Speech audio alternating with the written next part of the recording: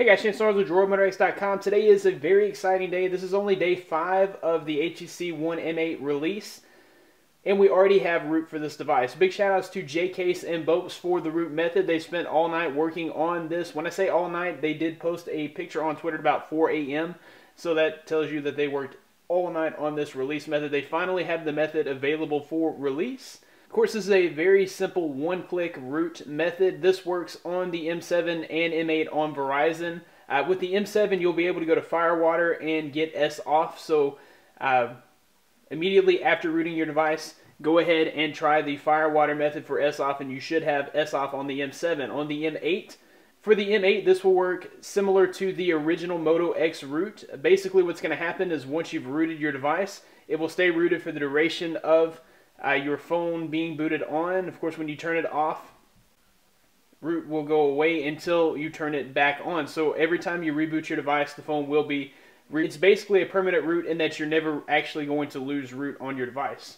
Without further ado, let's go ahead and jump into the root method.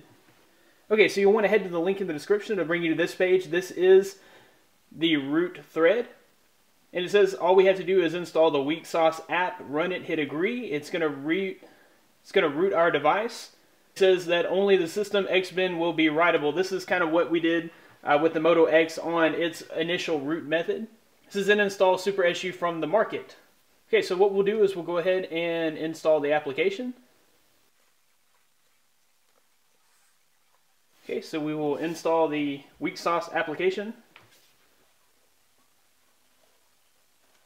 Okay, we'll open it.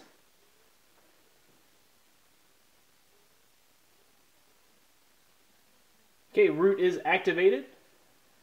So now we'll head to the Play Store and download the Super SU.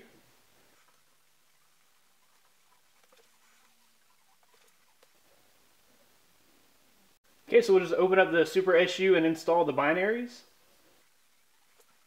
Okay, we should now be rooted. We'll go to the root checker and test root. And we'll go ahead and grant root access. It says, congratulations, this device has root access. From now on, whenever you reboot your device, once you're fully booted, give it about 30 seconds and you will be rooted once again. So this is kind of a semi-permanent root just like we had on the Moto X. Okay, to unroot the HTC One M8, all you'd have to do is uninstall the app and reboot the device and you will be unrooted. Once again, big shout outs to J-Case and Bopes for this root method. If you like this video, be sure to subscribe to this channel, give it a big thumbs up. Also, be sure to share the video. It helps me more than you know. Thanks, guys, for watching. Be blessed. I'll see you in the next one.